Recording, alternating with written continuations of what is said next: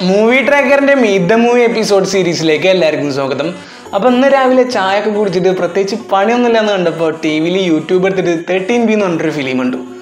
അപ്പോൾ എന്ത് മാരക പടാടോ! ഇത്രയും വെറൈറ്റി ആയിട്ടുള്ളൊരു ഹൊറർ ഫിലിം ഞാൻ ബോളിവുഡിൽ മുൻപ് കണ്ടിട്ടൊന്നുമില്ല.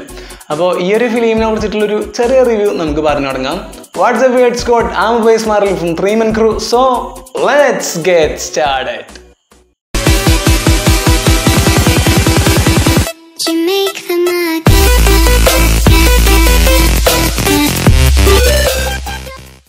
ഈ അടുത്ത് C5-ലും ആമസോൺ പ്രൈം വീഡിയോസിലൊക്കെ വന്ന ഫിലിംസൊക്കെ മുന്നേ തിയേറ്ററിൽ നിന്നും കുറേയൊക്കെ ഞാൻ കണ്ടു തീർത്ത ഫിലിംസൊക്കെയാണ്. അപ്പോൾ അതിൽ പ്രത്യേകിച്ചൊന്നും കാണാൻ ബാക്കിയില്ലാത്ത കാരണം കുറച്ച് ദിവസമായിട്ട് ടി വിയിൽ യൂട്യൂബിൽ പഴയ സിനിമകൾ ഇരുന്ന് കാണലായിരുന്നു പരിപാടി. അപ്പോൾ അതിൽ കൂടുതലും കണ്ടിരുന്നത് കോമഡി ഫിലിംസ് ആയിരുന്നു. അപ്പോൾ ഞാൻ ഇന്ന് രാവിലെ എന്തുകൊണ്ട് ഒരു ത്രില്ലർ ഫിലിം കണ്ടുകൂടാ എന്ന് വിചാരിച്ചിട്ട് 13B എന്ന് പറഞ്ഞൊരു ഫിലിം കണ്ടു. വിക്രം കുമാർ ഡയറക്റ്റ് ചെയ്ത് മാധവൻ ഹീറോ ആയിട്ട് വന്നിട്ടുള്ളൊരു ഫിലിമാണ്. ഇതൊരു ബൈലിംഗൽ ഫിലിമും കൂടിയാണ്. തമിഴിൽ യാരവും നാലം എന്ന ടൈറ്റിലാണ് ഈ ഫിലിമിൻ്റെ പേര്. കാസ്റ്റിലും കുറച്ചൊക്കെ ഡിഫറൻസ് ഉണ്ട്. So what's my thought about this film? ഇപ്പോൾ ഇന്ത്യൻ ഫിലിംസിലെ ഒരു ഹൊറർ ഫിലിമിൻ്റെ യൂഷ്വൽ സ്റ്റൈൽ എന്ന് പറഞ്ഞാൽ ആദ്യം ഒരു പ്രേതം വന്ന് പ്രോട്ടോഗണിസ്റ്റിൻ്റെ പിന്നാലെ നടന്നിങ്ങനെ ഫോളോ ചെയ്യുന്നു.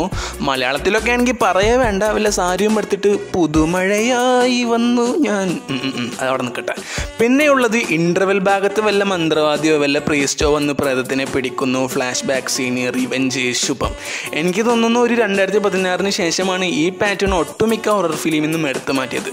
ഇപ്പോഴും വരുന്ന ഫിലിംസൊക്കെ ഉണ്ട്, എന്തോ മൊട്ട ശിവ കെട്ട ശിവ, അത് എന്തെങ്കിലുമാവട്ടെ.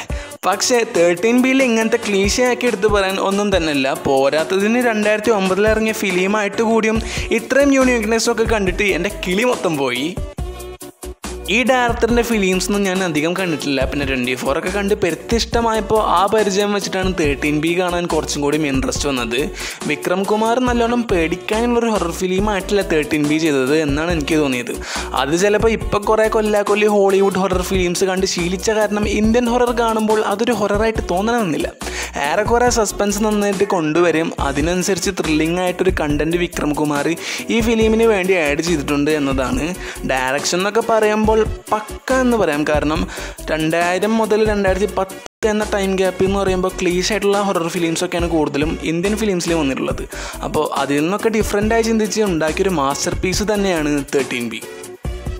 ഫിലിം ഇപ്പോൾ എന്തോ ആയിക്കോട്ടെ, പക്ഷേ ഇപ്പം നമ്മൾ ഡെയിലി ലൈഫിൽ സംഭവിക്കുന്ന 2 കാര്യങ്ങൾ ഈ ഫിലിമിൽ നോട്ട് ചെയ്ത് കാണിച്ചു തന്നിട്ടുണ്ട്. നമ്മൾ ഡെയിലി TV കാണുന്നവരാണ്, ചിലപ്പോൾ കാണാത്തവരും ഉണ്ടാവാം. ഡെയിലി മൊബൈൽ ഫോൺസ് യൂസ് ചെയ്യുന്നവരാണ്, രണ്ടും ചെയ്യാത്തവർ എന്തായാലും ഉണ്ടാവത്തില്ല. സോ എല്ലാവരുടെയും വീട്ടിൽ പ്രാർത്ഥനാ പരിപാടികൾ കഴിഞ്ഞ ശേഷം എല്ലാ വീട്ടിലും സീരിയൽ കാണുന്ന അമ്മമാർ എന്തായാലും ഉണ്ടാവും. ചില നേരങ്ങളിൽ നമ്മൾ എന്തെങ്കിലും പറഞ്ഞാൽ പോലും അവിടുന്ന് നീക്കത്തില്ല. സീരിയൽ കഴിഞ്ഞിട്ടാവും പറഞ്ഞ കാര്യമൊക്കെ നടക്കത്തുള്ളൂ. പിന്നെ മൊബൈൽ ഫോൺസിൻ്റെ കേസും, അതായത് നമുക്ക് ഒരു ദിവസം പോലും മൊബൈൽ ഫോൺ യൂസ് ചെയ്യാണ്ടിരിക്കുക എന്ന് പറഞ്ഞാൽ റിസ്ക് ആണ്. 53% മൊബൈൽ ഫോൺ യൂസ് ചെയ്യുന്നവർക്കിടയിൽ നോമോഫോബിയ എന്ന ഇഷ്യൂ ഉള്ളവർ എന്തായാലും ഉണ്ടാവും. അതായത് മൊബൈൽ കയ്യിലില്ലാണ്ട് വരുമ്പോൾ വരുന്ന ഒരു തരം പേടി എന്നൊക്കെ പറയാം. സോ ഈ TVയുടെയും മൊബൈൽ ഫോൺസിൻ്റെയും കോൺസിക്വൻസ് ഈ ഫിലിമിൽ നന്നായിട്ട് തന്നെ കാണിച്ചു തരുന്നുണ്ട്.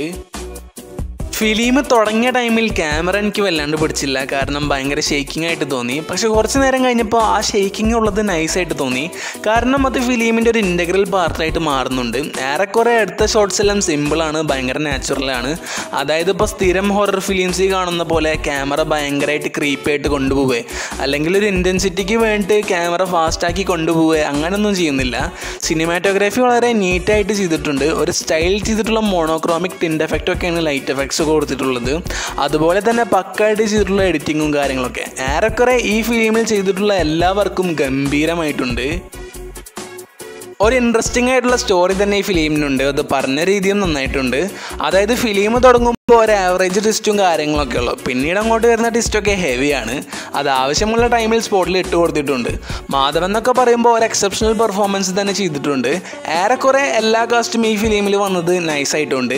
പിന്നെ എനിക്കിഷ്ടമായ മറ്റൊരു കാര്യം എന്താണെന്ന് വെച്ചാൽ നമുക്ക് ചില ക്യാരക്ടേഴ്സിൽ നന്നായിട്ട് ഫോക്കസ് കൊടുപ്പിച്ചിട്ട് സസ്പെൻസിൽ നിന്ന് നൈസായിട്ട് വിക്രം കുമാർ നമ്മളെ ഡൈവേർട്ട് ചെയ്യിപ്പിക്കുന്നുണ്ട്. പിന്നെ ഫിലിമിൻ്റെ കളർ ഗ്രേഡിങ്ങും അത് നന്നായിട്ട് ഇഷ്ടപ്പെട്ടു. ഭയങ്കര ഡാർക്കായിട്ട് കൊടുത്തിട്ടുള്ള കളർ ഗ്രേഡിങ്ങും കാര്യങ്ങളൊക്കെ ആയിരുന്നു. പിന്നെ മ്യൂസിക് എന്ന് പറയുമ്പോൾ ഞാൻ വല്ലാണ്ട് ശ്രദ്ധിച്ചില്ല, സോങ്സൊക്കെ സ്കിപ്പ് ചെയ്തു. പിന്നെ ബാക്കിയുള്ളത് BGM ആണ്.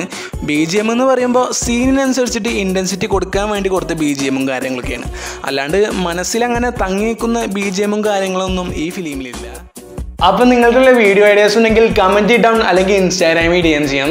അപ്പോൾ ഇതുപോലത്തെ വീഡിയോസിനും മറ്റ് വീഡിയോസിനും വേണ്ടി ചാനൽ സബ്സ്ക്രൈബ് ചെയ്യുക. അതുപോലെ തന്നെ താഴെ കാണുന്ന ബെല്ലൈക്കണും കൂടി അമർത്തുക.